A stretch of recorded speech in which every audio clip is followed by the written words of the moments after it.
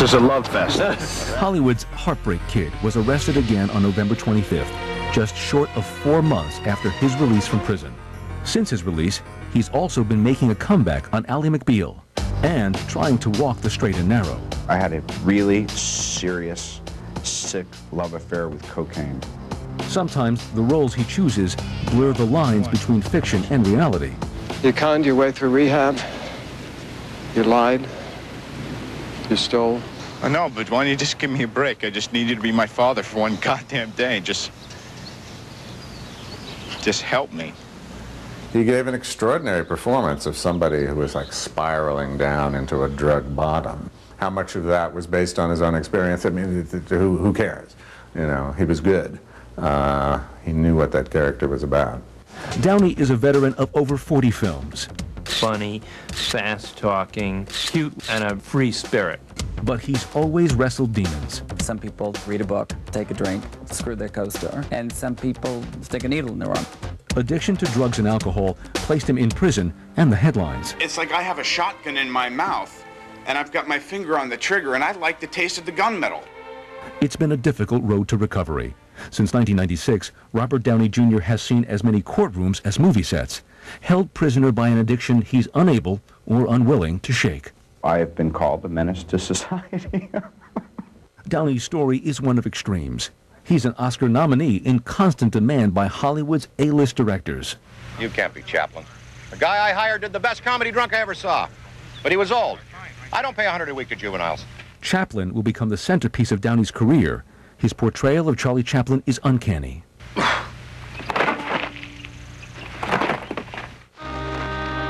Although Robert Downey Jr.'s time in prison still doesn't appear to have damaged his professional reputation, addiction has taken a toll on his personal life.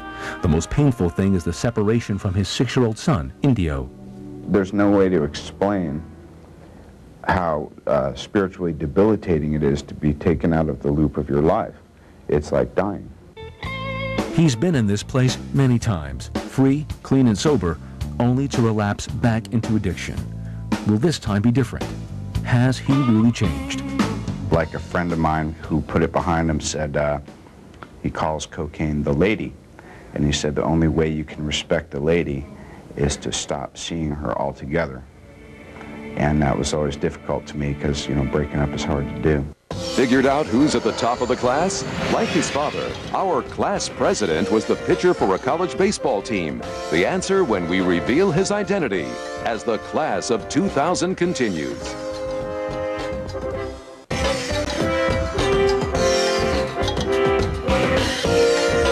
Now to politics. Several of the politicians in the class of 2000 saw opportunities slip away during the campaign year. John McCain was one of them. But as you'll see, he's built an entire career by overcoming adversity. The guardian of a military legacy. It was always a certainty that I was going to go to the Naval Academy. A rebel against the world. If you didn't want to live on the edge, then you never went to a party with John McCain. A survivor against the odds. Planes are exploding, rockets are exploding. From prisoner of war, I'm sure that I will get well. To presidential hopeful. And I promise you, as President of the United States, that will stop. John McCain. America's most celebrated prisoner of war, a rebel in his youth, and now a political maverick. The Republican senator from Arizona who made a bid for president, McCain is not your run-of-the-mill politician.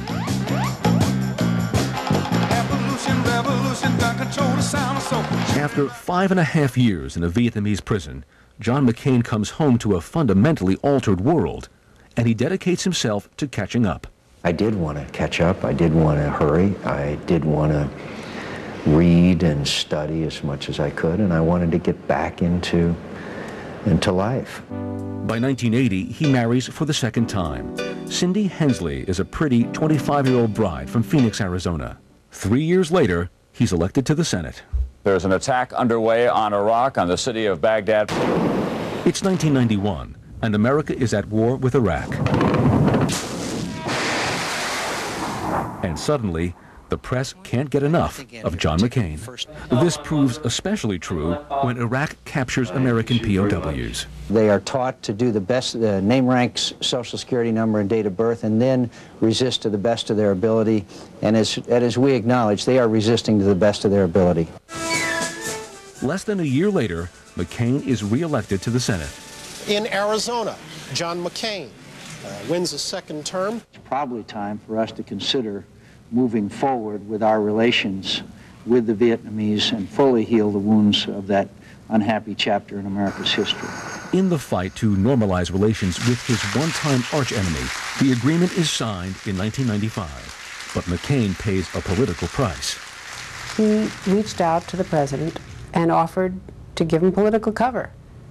And it was not popular with many of the more conservative people in his own party. In spite of that, McCain runs for the Republican presidential nomination in September 1999. John McCain is running for president to reform government. McCain's landslide victory in the New Hampshire primary looks promising. But by March 2000, Bush pulls ahead and McCain withdraws from the race. He returns to his seat in the Senate. John McCain, the young rebel, the courageous combatant, the successful politician. So as interesting as John McCain made the early months of the presidential race, there was nothing in the campaign year to prepare us for the way it ended. Because when the Chad finally settled, Al Gore had won the popular vote but lost the election. And in the year 2000, he got as close to being president as anyone can. And tonight, for the sake of our unity as a people and the strength of our democracy, I offer my concession. He is the ultimate runner-up. His concession speech ends a grueling, confusing, and complicated 36-day post-election fight to determine the outcome of the presidency, and ends a year of enormous highs and lows for Gore. Early in the year, Vice President Al Gore, the son of a prominent Tennessee senator, sweeps through the Democratic primaries, quickly dispatching his opponent, Bill Bradley. Among those victories is a decisive primary win in Florida, a state whose tangled presidential vote will ultimately do him in. Ladies and gentlemen, please welcome my husband, our next president of the United States, Al Gore.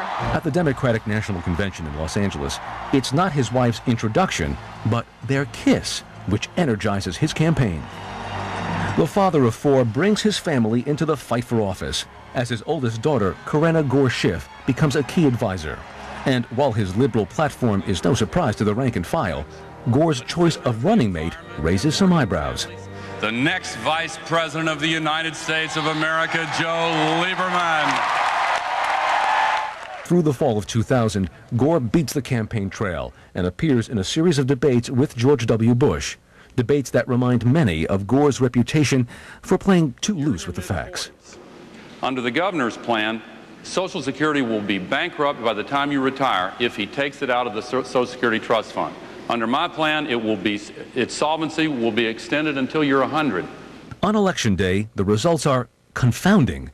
Gore wins the popular vote, trumping Bush by 330,000 votes, but he must then ride a 5-week roller coaster until the Florida vote is resolved. I am not tortured over what ifs at all. And in fact, I believe we're going to win this election. And in the end, after weeks of wrangling in the courts, Florida's electoral votes go to George W. Bush. Al Gore falls 3 electoral votes short of the presidency. Some have asked whether I have any regrets.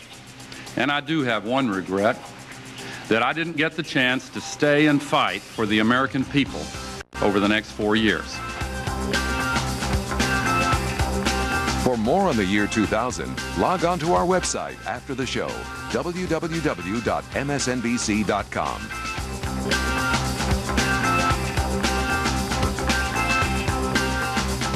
Our next headliner in the class of 2000 is one in a million, who once worked as a sportscaster in Denver and a movie reviewer in Los Angeles. Can you guess who he is? Find out when Headliners and Legends, the class of 2000 returns.